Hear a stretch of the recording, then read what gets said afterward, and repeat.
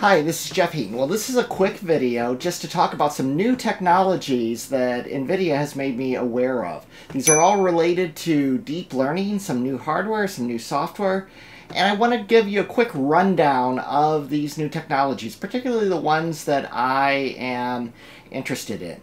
Now, let me know in the comments, and like the comments of others below, which technologies you're the most interested in that I can do videos on in the near future.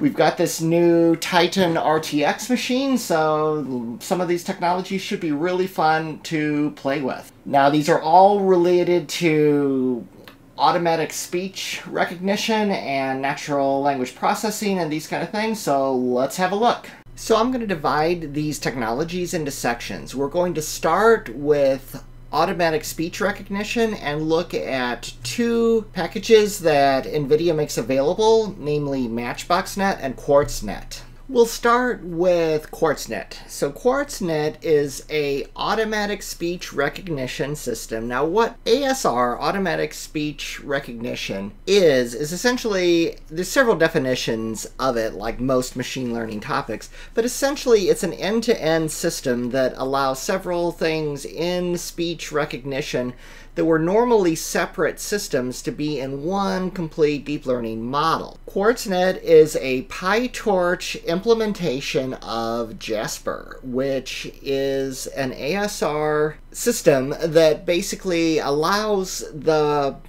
program to be able to recognize certain commands. So ASR is really very conversational. It's how you interact with other human beings. You tell somebody to do something and hopefully they do it, so long as they understand. So ASR allows you to recognize these commands using QuartzNet. Now QuartzNet has considerably fewer parameters than Jasper, so that means it can run on much less hardware and it's just less demanding on the system resources. I've seen YouTube videos showing Jasper used in things like Raspberry Pis and other things, so this QuartzNet should apply this to more edge computing type applications. MatchboxNet is a related project as well that also does ASR. MatchboxNet, at least the way I understand it, is particularly good for recognizing a command that sort of starts another series of commands being recognized. Think of Hey Siri. This is not a speech recognition library that I have played with yet. I've used Jasper a bit, but this is definitely something that I am interested in looking at in the future. If you'd like to see anything on Matchbox or QuartzNet, let me know in the comments. These are very interesting technologies. So now let's get into natural language understanding. This is more than just natural language processing. Heck, any regex expression these days is pretty much rebranded as natural language processing. There's no understanding. Natural language understanding, this really kind of started with, I think, BERT, which was great, but just had a massive number of parameters.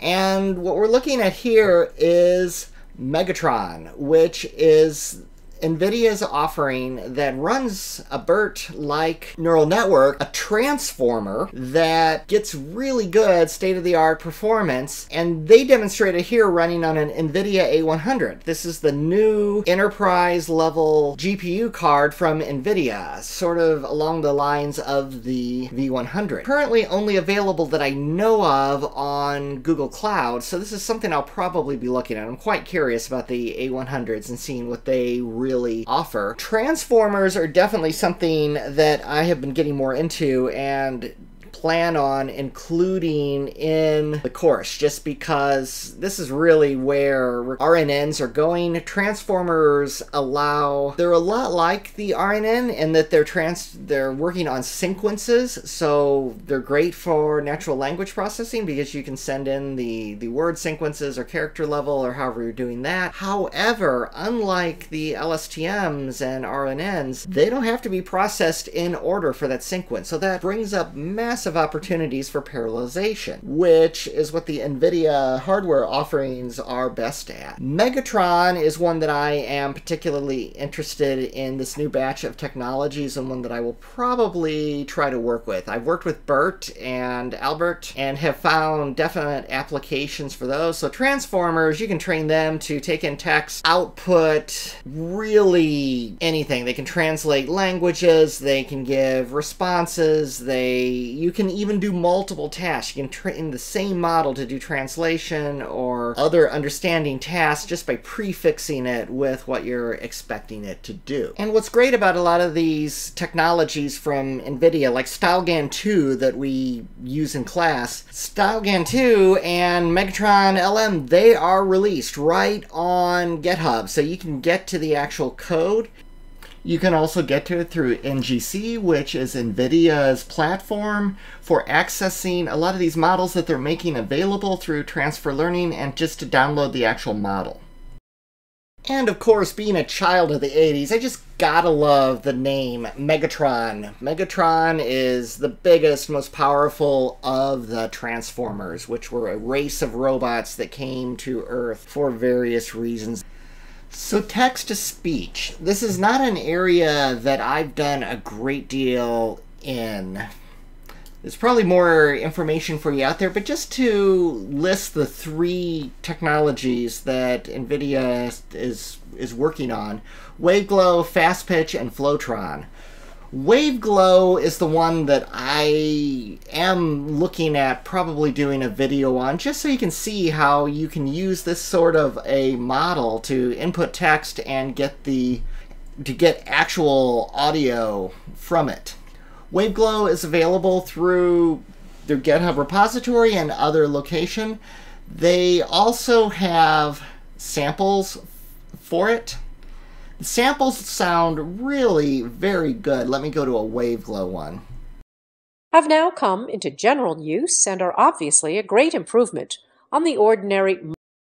And if you haven't seen it, I suggest looking at IMAI. It's truly amazing. It is, NVIDIA was able to, at the GTC 2020 keynote, to deliver a synthesized voice that's practically indistinguishable from a human.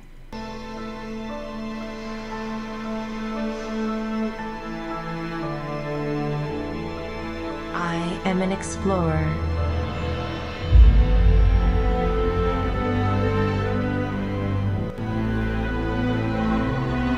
Searching for the origins of our universe. Very amazing. I highly recommend you check out the rest of the video.